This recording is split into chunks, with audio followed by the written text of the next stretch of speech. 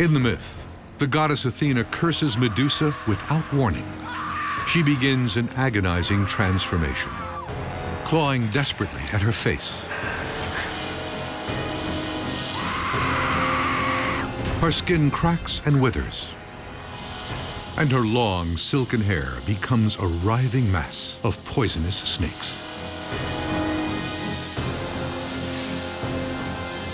Medusa's horrific transformation is almost complete.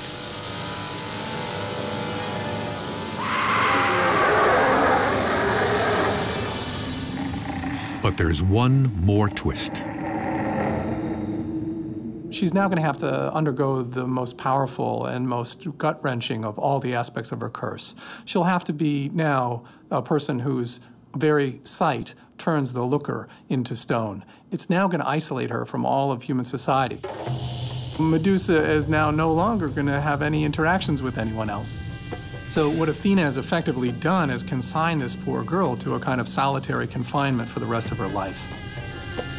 For the tragic crime of being raped, Medusa has lost her status, her beauty, and her ability to look at anyone without killing them. Now, the final blow. She is banished to a remote and desolate island for life.